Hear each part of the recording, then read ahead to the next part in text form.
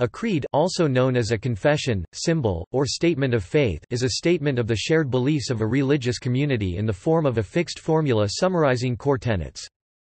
One of the most widely used creeds in Christianity is the Nicene Creed, first formulated in AD 325 at the First Council of Nicaea. It was based on Christian understanding of the canonical Gospels, the letters of the New Testament, and to a lesser extent the Old Testament.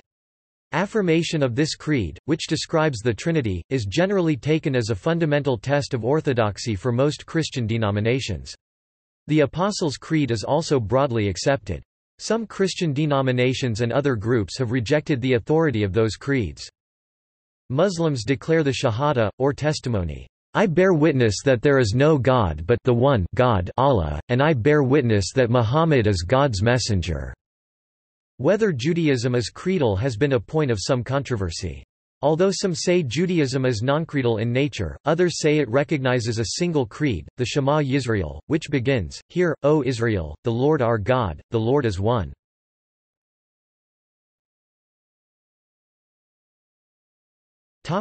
Terminology.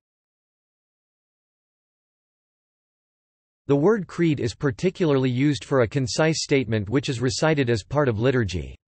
The term is anglicized from Latin credo, I believe, the incipit of the Latin texts of the Apostles' Creed and the Nicene Creed. A creed is sometimes referred to as a symbol in a specialized meaning of that word, which was first introduced to late Middle English in this sense, after Latin symbolum, creed, as in symbolum apostolorum equals, Apostles' Creed, after Greek symbolon, token, watchword.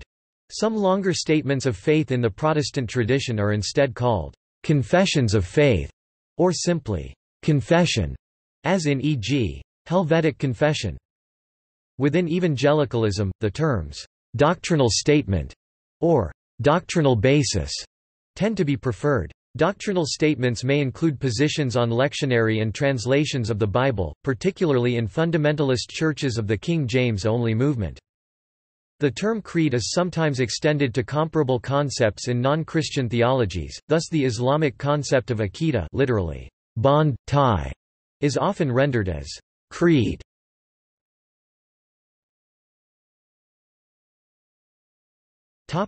Christian creeds. Several creeds have originated in Christianity. 1 Corinthians chapter 15, 3–7 includes an early creed about Jesus' death and resurrection which was probably received by Paul. The antiquity of the creed has been located by most biblical scholars to no more than 5 years after Jesus' death, probably originating from the Jerusalem Apostolic Community. The Old Roman Creed is an earlier and shorter version of the Apostles' Creed. It was based on the 2nd-century rules of faith and the interrogatory declaration of faith for those receiving baptism, which by the 4th century was everywhere tripartite in structure, following Matthew chapter 28 verse 19. The Apostles' Creed is widely used by most Christian denominations for both liturgical and catechetical purposes. The Nicene Creed reflects the concerns of the First Council of Nicaea in 325, which had as their chief purpose to establish what Christians believed. The Chalcedonian Creed was adopted at the Council of Chalcedon in 451 in Asia Minor. It defines that Christ is acknowledged in two natures, which come together into one person and hypostasis. The Athanasian Creed Quicumque Vult is a Christian statement of belief focusing on Trinitarian doctrine and Christology. It is the first creed in which the equality of the three persons of the Trinity is explicitly stated and differs from the Nicene and Apostles' Creeds in the inclusion of anathemas, or condemnations of those who disagree with the creed. The Tridentine Creed was initially contained in the papal bull Iniunctum Nobis, issued by Pope Pius IV on November 13, 1565. The creed was intended to summarize the teaching of the Council of Trent 1545–1563. The Maasai Creed is a creed composed in 1960 by the Maasai people of East Africa in collaboration with missionaries from the Congregation of the Holy Ghost. The creed attempts to express the essentials of the Christian faith within the Maasai culture. The Credo of the People of God is a profession of faith that Pope Paul VI published with the motu proprio Solemni hac liturgia of 30 June 1968. Pope Paul VI spoke of it as a profession of faith. A creed which, without being strictly speaking a dogmatic definition, repeats in substance, with some developments called for by the spiritual condition of our time, the Creed of Nicaea, the creed of the immortal tradition of the Holy Church of God.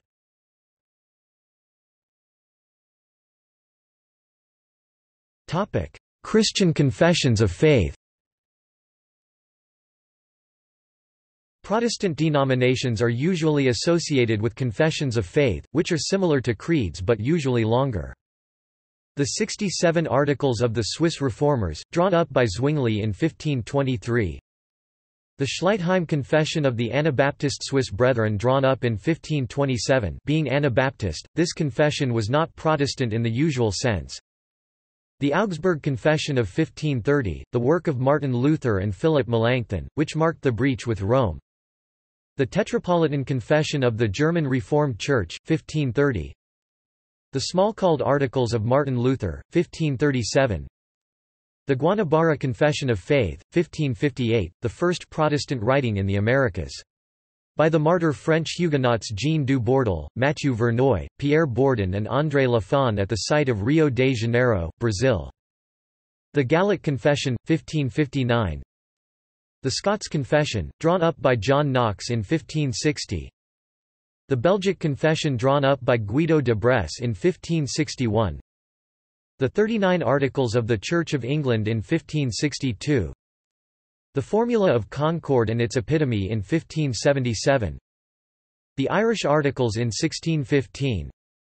The Westminster Confession of Faith in 1647 was the work of the Westminster Assembly of Divines and has commended itself to the Presbyterian churches of all English-speaking peoples, and also in other languages. The Savoy Declaration of 1658, which was a modification of the Westminster Confession to suit Congregationalist polity. The Baptist Confession of 1689, which had much in common with the Westminster Confession, but differed from it on a number of distinctions held important by the English Calvinistic Baptists. The Confession of Faith of the Calvinistic Methodists Presbyterians of Wales of 1823. The Confession of Faith of the United Methodist Church, adopted in 1968.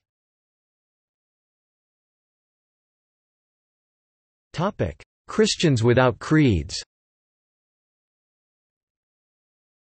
Some Christian denominations, and particularly those descending from the Radical Reformation, do not profess a creed. This stance is often referred to as non-creedalism. The Religious Society of Friends, also known as the Quakers, consider that they have no need for creedal formulations of faith. The Church of the Brethren and other Schwarzenau Brethren churches also espouses no creed, referring to the New Testament, as their rule of faith and practice. Jehovah's Witnesses contrast memorizing or repeating creeds with acting to do what Jesus said. Unitarian Universalists do not share a creed. Many evangelical Protestants similarly reject creeds as definitive statements of faith, even while agreeing with some creed's substance. The Baptists have been non-creedal, in that they have not sought to establish binding authoritative confessions of faith on one another. While many Baptists are not opposed to the ancient creeds, they regard them as not so final that they cannot be revised and re-expressed. At best, creeds have a penultimacy about them and, of themselves, could never be the basis of Christian fellowship. Moreover, Baptist confessions of faith have often had a clause such as this from the First London Particular Baptist Confession, Revised Edition, 1646. Also we confess that we now know but in part and that are ignorant of many things which we desire to and seek to know, and if any shall do us that friendly part to show us from the word of God that we see not, we shall have cause to be thankful to God and to them. Similar reservations about the use of creeds can be found in the Restoration Movement and its descendants, the Christian Church, Disciples of Christ, the Churches of Christ, and the Christian Churches and Churches of Christ. Restorationists profess, "No creed but Christ." Bishop John Shelby Spong, retired Episcopal Bishop of Newark, has written that dogmas and creeds were merely a stage in our development and part of our religious childhood. In his book, Sins of the Scripture, Spong wrote that, "Jesus seemed to understand that no one can finally fit the holy God into his or her creeds or doctrines. That is idolatry." Many people said the Apostles' Creed, but they understood what it was saying and what they meant by that quite differently. No matter how hard they tried, they could not close out this perennial debate. They cannot establish a consensus, and they could not agree on the meaning of that phrase which had been once delivered to the saints. It did not occur to these people that the task they were trying to accomplish was not a human possibility, that the mystery of God, including the God they believed they had met in Jesus, could not be reduced to human words and human concepts or captured inside human creeds. Nor did they understand that the tighter and more specific their words became, the less they would achieve the task of unifying the Church. All creeds have ever done is to define those who are outside, who are not true believers, and thus their primarily achievement has been to set up eternal conflict between the ins and the outs, a conflict that has repeatedly degenerated into the darkest sort of Christian behavior, including imperialism, torture, persecution, death and war. In the Swiss Reformed churches, there was a quarrel about the Apostles' Creed in the mid-19th century. As a result, most cantonal Reformed churches stopped prescribing any particular creed. Latter-day Saints. Within the sects of the Latter-day Saint movement, the Articles of Faith are a list composed by Joseph Smith as part of an 1842 letter sent to Long John Wentworth, editor of the Chicago Democrat.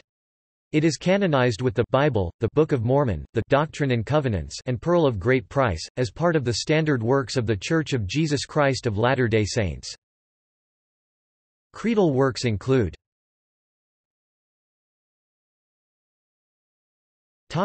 Jewish creed. Whether Judaism is creedal in character has generated some controversy.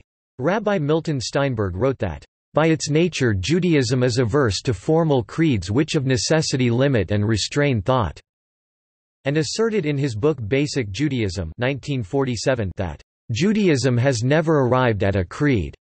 The 1976 centenary platform of the Central Conference of American Rabbis, an organization of Reform rabbis, agrees that Judaism emphasizes action rather than creed as the primary expression of a religious life. Others, however, characterize the Shema Yisrael doi 6-4 as a creedal statement in strict monotheism embodied in a single prayer. Hear, O Israel, the Lord is our God, the Lord is one. Hebrew, Smysrl Dani Lin Dani HD transliterated Shema Yisrael Adonai Eloheinu Adonai Echad. A notable statement of Jewish principles of faith was drawn up by Maimonides as his 13 Principles of Faith.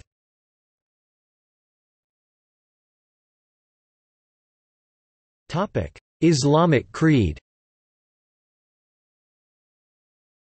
The Shahada, the two-part statement that, "There is no God but God, Muhammad is the messenger of God," is often popularly called, "the Islamic Creed," and its utterance is one of the five pillars in Islamic theology. The term most closely corresponding to creed is Aqidah. Quite the first such creed was written as a short answer to the pressing heresies of the time, is known as al-Fiqh al-Akbar and ascribed to Abu Hanifa. Two well-known creeds were the Fiqh Akbar II, representative, of the al-Ash'ari, and Fiqh Akbar III, representative, of the Ash-Shafi'i. Ayman Arabic, a layman in Islamic theology denotes a believer's religious faith.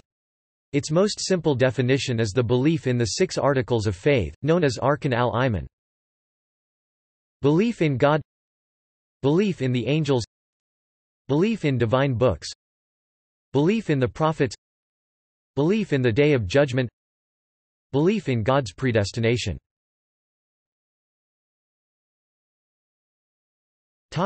See also: Credo, Mission Statement, The Americans' Creed, a 1918 statement about Americans' belief in democracy, The 5 Ks, Pesher.